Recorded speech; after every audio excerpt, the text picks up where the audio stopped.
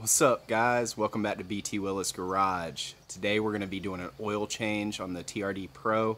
Don't worry if you've got an SR5, an Off-Road Pro, pretty much a 2012 to 2019 4Runner. The process is the same. The only thing that may be slightly different is the skid plate. So this is going to cover the Pro skid plate removal process. To be honest with you, the other models are even easier, so don't let that scare you.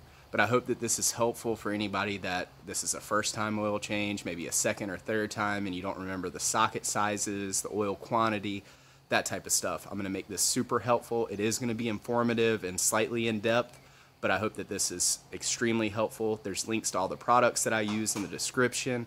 You guys enjoy and keep taking care of your 4Runner. It'll last forever. Thanks.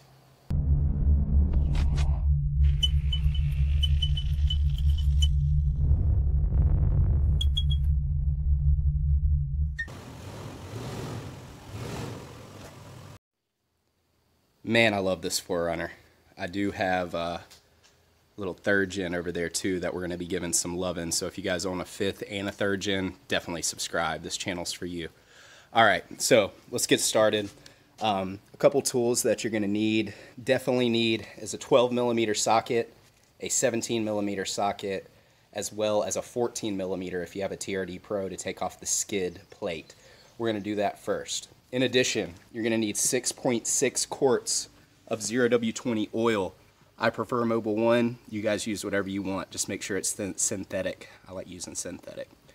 You are going to need an oil filter. You'll see that I chose to use OEM. There's the part number. In the kit, it does come with pretty much everything you need to drain it, as well as new O-rings, which is cool. So I got my sockets and wrenches over there.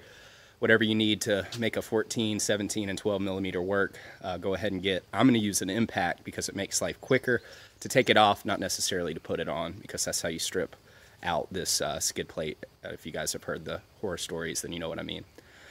Here is the, I guess we'll call it the oil drain pan, drain bucket, whatever that I use.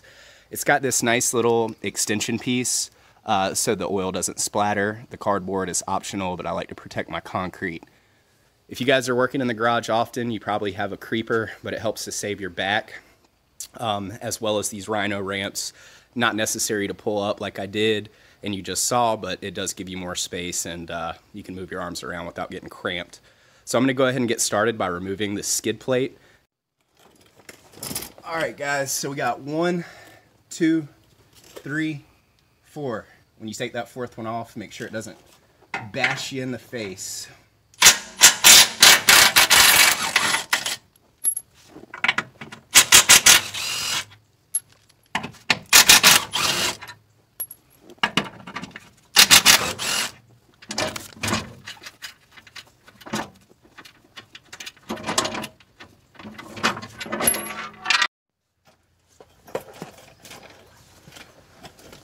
Alright guys, from here we're going to move right behind the skid plate and we're going to take our 12mm and remove this little access protective cover with our 12mm socket. Pretty quick and easy job. Watch your eyes, wear safety glasses if you go off-roading. Mine's probably sandy and muddy. So from here, mine may differ from yours a little bit, because I do have this Fumato valve, and I'm going to show you why. If you don't have this, all you're going to do is use your 12mm socket and take off the oil drain bolt. All that I have to do, let me try to do this where you can see, is flip this little switch. Look at that. I don't have to put a bolt back in, no mess. It's going right into the pan. I'm going to let that drain. I will put a link to the Fumato valve. They're like 25 bucks, and if you're changing your own oil, do it. It makes life so much easier. It does drain a little slow. That's why I like to let this one go first, and then I'll move to the oil filter next. While that's draining, a little pro tip for you. Go ahead and pop your hood and put your oil somewhere that you can recognize that your truck needs to be filled with oil now before you start it. I've heard of a lot of people making a stupid mistake and cranking their truck while their oil is completely dry. Don't be that person. Just a little pro tip while your oil's draining. So another little pro tip while your oil's draining would be to go ahead and top off your windshield wiper fluid. No funnel needed for this. This stuff doesn't hurt anything unless you just feel like you waste a ton of it. But my wife and I are going on a trip. My little brother's graduating college this weekend, which is awesome. Congrats to Alex. So we're gonna get that filled up in case we encounter bugs on the way, or if we want to spray people that are tailgating us. Now that that's done draining, we're going to either put our drain bolt back in or flip our Fumato valve, clean it up with a little microfiber. And if you have the Fumato valve, be sure to put your protective cover back on. That'll keep the switch from being flipped even though you have armor. It's just peace of mind that you're not going to drain your oil out when you're going down the highway. And next we're going to put this cover back on. So next we're going to focus our attention and move our drain pan underneath this here, which is your oil filter housing. So I'm just going to turn this to the left, and it does take a little bit of pressure. And sometimes the little cap comes off, sometimes it doesn't. It looks like it doesn't want to come off today, which is fine. So at some point here soon, it's going to get messy since we don't have the easy access. And I'll show you. Sorry for straining. Let me get this off and I'll pick back up. It's about to get messy, but I'll show you how to replace that O-ring if it does come off on yours. I'm gonna let that drain. And just notice my positioning is perfect to where we're getting minimal splatter. Alright guys, we got it out. So pretty much if this came out on yours, there's an O-ring in here that's pretty clear. You can use a toothpick or a small pick tool to take it out and replace it.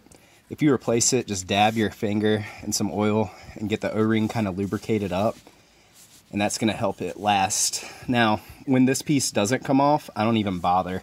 I mean, pretty much that O-ring down in there is good. I replace it half the time it doesn't want to come off. Comment please if you guys change your oil regularly, and I doubt too many of you that do are watching this video. But if you find that that's the case with yours, I'd be curious to know if I'm the only one dealing with that problem. But I just say screw it. I don't replace it if it doesn't come off. It's not worth putting in a vise and potentially ruining this plastic piece to try to get that little metal cap off. So anyway, I'm going to grab my pick tool. We're going to get this O-ring off, get it lubricated, and put the new filter on, and keep moving. We're going to get this back installed. Here's the kit again, and another quick note. If that cap came off, all you have to do is plug this. Pretty much, if that cap came off, you plug this in, and it drains it for you. It's super cool. So congrats if that works. As soon as you plug it in, it's going to come pouring out, so make sure your hand's out of the way. But that's helpful. And then like I mentioned, this O-ring kit, it comes with the O-ring that goes, the big one here, as well as that little one that I'm not going to be replacing today. So anyway, here's my pick tool. I'm just going to grab that O-ring and pull it off. I'm going to separate the package, get my new O-ring, get it lubed up a little bit, and put it back on. And just keep in mind that it goes on this bottom fat area right in between that lip. So not in between the two lips, but that top one here beneath the threads in between the first lip. I'm going to get that put on now. And I think it's completely fine just to use old oil to lube it up. Doesn't have to be new because that's not even really touching the motor at all. So I'm just going to stretch this around and get it down in that bottom groove I was telling you about. You can see it there. Alright, next we're ready for our oil filter. This is the cartridge filter. This is the OEM I prefer to use. I'm just going to shove it all the way down, and we're going to tighten this joker back up. Now, if you look back, rewind, or if you keep watching, you're going to see that there is a little notch right here, and I'm going to get that lined up to where it was before, because that's how I know that it's appropriately threaded on and tightened.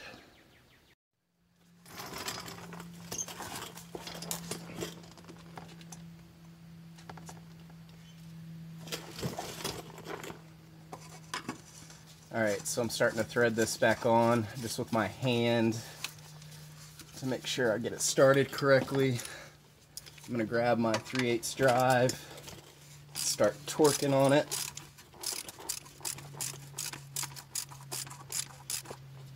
Perfect. Alright, that piece is pretty much lined up with the driver tire, that little metal piece that I use for reference. And what I'll do is just give it one last little, yeah, it's in there good. You want it hand tight, you don't want to struggle to get it off. I might actually tighten mine a little too much last time since I struggled so much, but I think we're good to go. Alright, we're ready to either put the skid plate back on, or what I prefer to do is actually put the oil in the truck first so I can check for leaks before I put the skid back on. So we're going to do that next with a clean funnel. Alright guys, this isn't the best angle, but I think you can see we are going to turn this to the left, might be on there pretty good, and put it in a safe place, and find a way to insert our funnel so that it stays still. Now, this takes 6.6 quarts, so I'm going to add that. I might add 6.5 and check, since there could be some oil left over hiding in the motor. Putting 6.5 will not hurt your engine. Just put a little bit less than 6.6, and then we're going to check the dipstick here in a minute.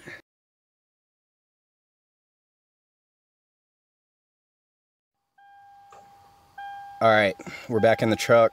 I'm going to crank it. Make sure we don't have any warning lights. And just let it run for about, I don't know, 5 minutes. Make sure we have enough oil in there. And then I'll show you how to reset the maintenance reminder and check the dipstick. One quick thing with the skid plate is these are supposed to be locked in. I have to manually line these up, and I'm going to show you that process, but just be aware that yours may be locked in, and if they're not, you can follow this process. If they are, your life will be way easier than mine's about to be. So just make yourself aware of that. So this is a pretty tough one to record without a camera person, but essentially what I've done is I've gotten this bolt started and that bolt started in the back, and you can see those right down there. And what I'm going to do next is pretty much come in from this angle and grab my washers and line them up where I know they should be. You might have to hunt for them if yours fell off like mine. I'm just going to put the camera down slowly for 1 second, try not to make you guys dizzy. And I'm going to line those up, so let me show you. Right on top of the hole. So next, I'm going to put you guys over here. Make sure that's a decent angle. Now with my bolts in hand, I'm going to go ahead and slide both through without touching it, so that I know that those little washer cup things are on. Just like that. And then I'm going to carefully lift the skid all the way into place and try to find my mount hole, which can prove difficult without the back all the way tightened. But it is possible. And you guys are going to see that today. At least I hope. My YouTube career relies on this. Sometimes you got to get your head in the game. There's one. There's number two. Come on.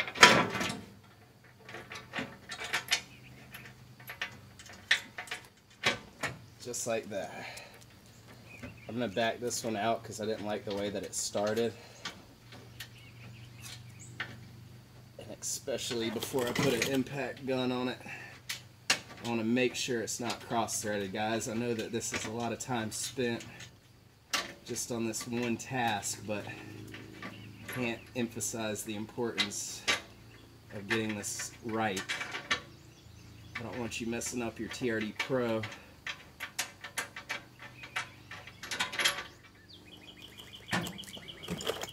And every now and then you just got to reset and make sure that your bolt kind of washer things in there.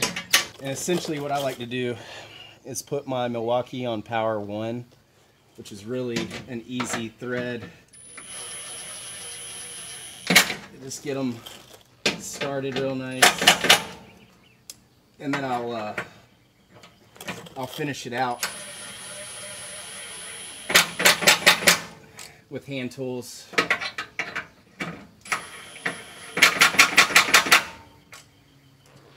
So next I'll just take my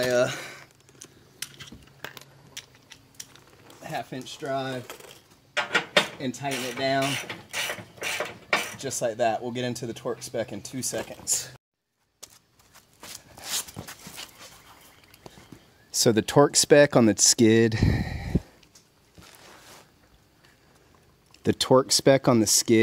is 22 pounds. Let me get my camera to focus here. So we're going to go past 0, past 10 to 20, right there. You guys see that 20? I just want to go to 2 right here. That's how you work a torque wrench. And I'm still using my 14. So my dogs get out of the way. We're just going to make sure, click, click, click, click, click, click, click. So they're on there good. That joker's not going anywhere. So at this point, we're pretty much done outside of resetting the maintenance reminder, pulling the truck off the, pretty much the Rhino ramps, putting those up, and checking the oil. So I'll go ahead and pull the truck off. Let's reset that maintenance reminder while the truck warms up. We'll check the oil, and then you're done. Okay, so here's how you reset the maintenance reminder. Insert your key. Turn to position 1. Use this little knob to the right. You see that knob? I'm going to set it to trip A. And then what we're going to do with position A chosen is turn the truck off. And I'm going to have to use my face to hold the phone. Hold down the button while you turn the truck on. See, it says resetting maintenance data while it's on trip A. Maintenance data reset. So now my wife knows when to tell me she needs an oil change, tire rotation, pretty much a trip to Btwilla's garage. Alright, let's go check that dipstick. Alright, Btwilla's garage, fans, watchers, whoever you may be. Let's hope I got this right, because sometimes when I'm making these videos, it's easier to pay attention to the video than it is the job itself. So, see where that oil level's coming to? About halfway. That means we're good. I'm going to wipe it clean, and we're going to do it one more time. All the way into the yellow, all the way out. And we're showing oil right up to full. I'm going to say that we're good. Awesome. Alright guys, you be good. Subscribe for more 5th gen content. If you got a 3rd gen, definitely subscribe. We also do some BMW, John Deere work. Pretty much anything and everything. So I would appreciate it. Set your notifications on if you want to see when new videos are uploaded. Check out my other modification videos in the description in this video for links to products. Thank you guys. Be good and don't litter.